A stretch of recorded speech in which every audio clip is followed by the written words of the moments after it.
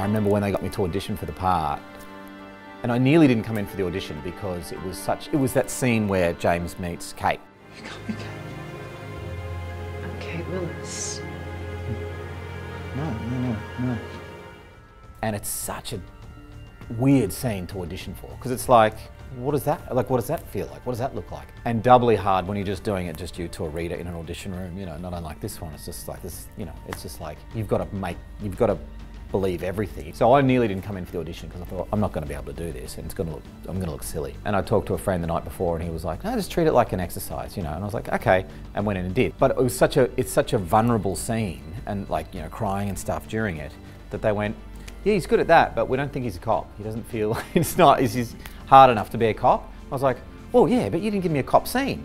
So they brought me back for a cop scene. I did that, you know, just like, come in here, all right, enough out of you, or whatever it was. And then they went, yeah, I don't know, bring him back again for more cop. I'm like, gee, righto. And came back again and finally to get the part. So the cop aspect of James was almost secondary to this sort of soft, vulnerable guy.